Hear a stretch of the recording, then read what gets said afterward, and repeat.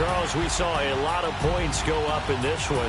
Certainly defensively, stuff that they can look at on film, don't you think? No doubt about it. And they've got to go back and check where the errors are, how they're going to fix them, and continue to get better at what they do.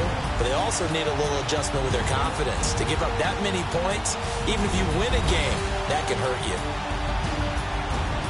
So for the Vikings, they've indeed run the table here on the regular season. They finish a perfect 16-0, joining the 07 Pats and the 72 Dolphins as the only teams to ever do so. And now they'll have the week off as they get set to go after a Super Bowl title. Meanwhile, for the Bears, they wanted desperately to finish at 500, but that won't happen, as it'll be a 7-9 season in the end. And they can take solace in the fact that this team never quit all the way to the end.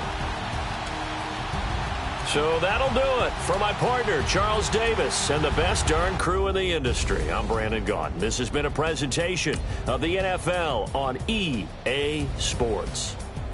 It's a win for the Vikings as we say so long from Minneapolis.